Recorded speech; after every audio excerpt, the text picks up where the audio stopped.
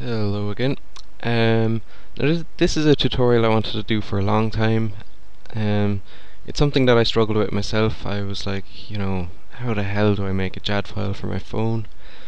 Not saying that I did, download games, make JAD files, put them on my phone. Just putting that out there. But anyway, it's kind of irrelevant now as I have an Android phone, but back in the day I wanted to create a JAD file for all the .jars you could download. A lot of them actually don't come with any JAD file. So for a while I was actually developing my own program to do this, which I just called it JAD Maker. And it was working for a while, but the script that I had built it on failed to work with newer versions of Ubuntu. And that's obviously because the scripting language Bash was upgraded. So I was looking for more solutions, and here's what I found, and it works pretty damn nicely. Now the only problem with this is that you're going to need Wine, and if you don't know what Wine is, then look it up. winehq.org, I think. And you'd want to install Wine with a PPA, and if you don't know what a PPA is, it's a personal package archive. But you'd want to look up a separate video for that, because I'm not going to cover that here. So once you add the Wine PPA and install Wine, you're basically good to go. And then you'd want to download this kind of JAD wizard, and I'll have the link down below so you can go straight to that. Once you download, you just extract. I think there's a folder with the source code, but you can ignore it or delete it or whatever. All you want really is the wizard.exe, and you're basically good to go. So what you want to do here is just double click. As long as you have Wine installed, it will open. So here we have the JAD wizard.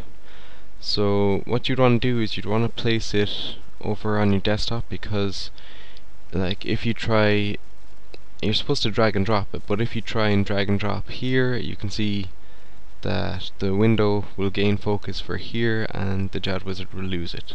So you'd want to place it on your desktop over here. And the really great thing is that all you have to do is just drag and drop your files, but not alone that, you can drag more than one.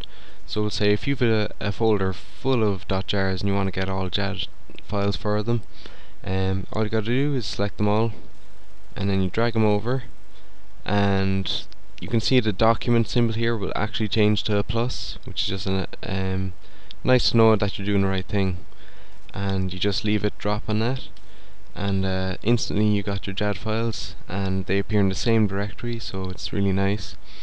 And then when you're done, all you have to do is, just like one of these old Nokias, you just click this button here to exit, and boom, there you go. You got your JAD files for your games. I'm not going to tell you whether or not to go get games or whatever, but you could use this for applications you're working on for your phone or something like that.